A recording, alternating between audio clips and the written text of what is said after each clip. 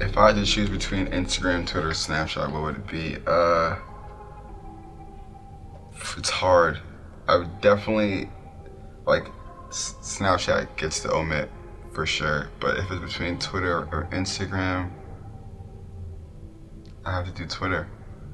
Yeah, Twitter's like, it's like school again, you know? Like, I'm learning something new every day. Even if I'm not tweeting, I'm just lurking, you know? And just reading everything. That's where I get my news updates from, you know? Sports, music, you know? Instagram, it's just all photos, you know? Twitter, you get like the vines from like the deep, dark depths of like, you know, the circles that you would never get a hold of. So I'll definitely go with Twitter. Do I prefer festivals or concerts when I'm attending them? I would probably say festivals, just because there's a lot more going on and there's a lot more people there. So chances are I'll probably run into like, you know, 10 of my friends at any given festival. A concert's more concentrated on like a separate artist, and if the concert sucks, and that's gonna be a brutal 2 hours, I'll tell you that much. I've been through a lot of bad concerts, but not the best experience. Whose music am I currently listening to? Mick Jenkins. He put out a mixtape recently that has carried me out through tour. Solange, for sure. 21 Savage, Kodak, Ray Shremmerd. Shout out to my boys Sway and Jimmy. My boy Larry June. There's a lot, you know. Migos. I don't know. I listen to a lot of music, and it's pretty hard to say. But you know, those are a few for sure. Which city is leading music right now? I'm gonna be biased and say Toronto. You know, just on both aspects. You know, in front of the boards and behind the boards. You know, our producers are pretty much killing it. You know, from Boy Wonder to Seven Thomas, even Murder Beach is killing it right now. And then you have artists like, you know, Drake, Abel, Tory's doing his thing as well. Myself, yeah, so I would have to say Toronto. Something that I have to have on me when I'm on tour, a neck pillow. A neck pillow is definitely clutch, because you know, times get hard on that van. I need like an extra battery pack from my phone, because those van rides get pretty hectic. I don't really need like an object per se. Like a lot of shoes would be good, you know. I'm very content with like having like a good pair like every other day or so. A lot of Hennessy, you know, it'll get you through a lot. What else? I'm not really sure, cause like most of my days are a blur. I do the show, we get drunk after, and then the next day I'm pretty much sleeping. So it's like I don't really need a lot, you know. I'm a pretty simple guy. Who or what inspires me? My city, you know, Toronto definitely plays a big inspiration to everything that I do. My mom, you know, she's a big focal point in a lot of my music. I get a lot of things that she says I'll take and put it into my songs, you know, and she's definitely inspired a lot of records just by giving me her guidance and stuff like that. My little brothers and my little sister for sure,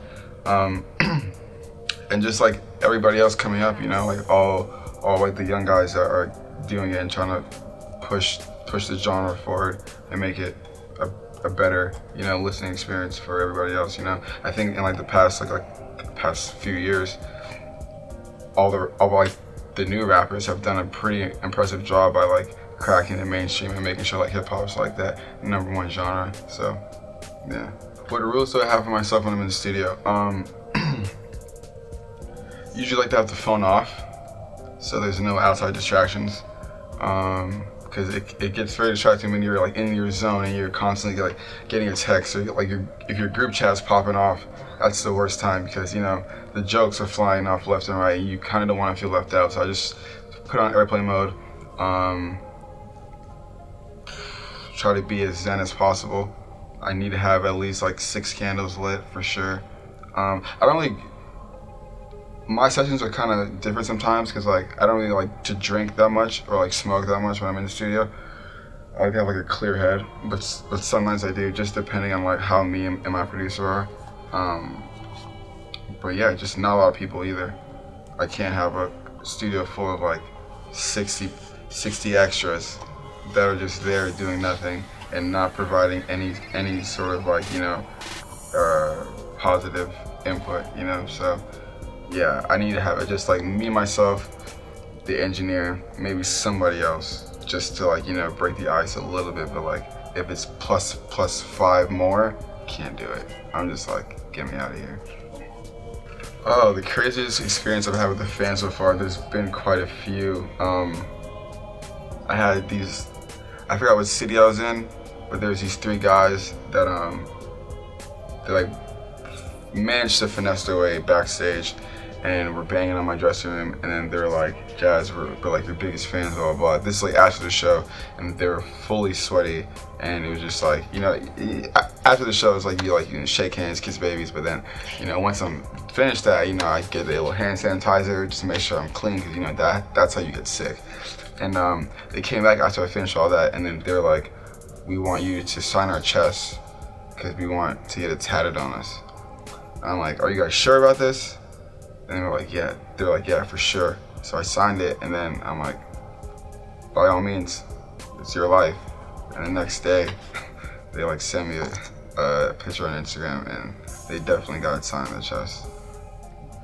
I mean, like, props to them. You know, I personally would just think that over a little bit, but they definitely did it right after they left because they were wasted. I mean, I'll work harder to make sure that, you know, that signature is worth a lot one day, you know, no pressure, but yeah, that's just one of them. There's so many, but one that comes to mind is definitely that. Do I feel like having an education is important in the music game? I mean, it can go either way, you know, like you can be like fully trained and, you know, like, you know music like perfectly, but then that doesn't really translate to like everybody else, you know, like there's like a genius to like some people that like aren't like fully trained with music, you know, like say like Chief Keef, you know, like I definitely did not go to school for it, but you know, like that like raw and uncut like spirit within them, you know, just like cut through the records and like translate so heavy, you know. And like I look at it like that, like you can like know how to hit notes and like scales and all that shit, like percussion, like whatever you want to talk about, but then you have like the guys that just follow their gut, you know, and just like go in and like whatever they feel like they put it on record. So like it just kind of goes hand in hand. What's been the biggest struggle so far while on this journey? There's been a lot.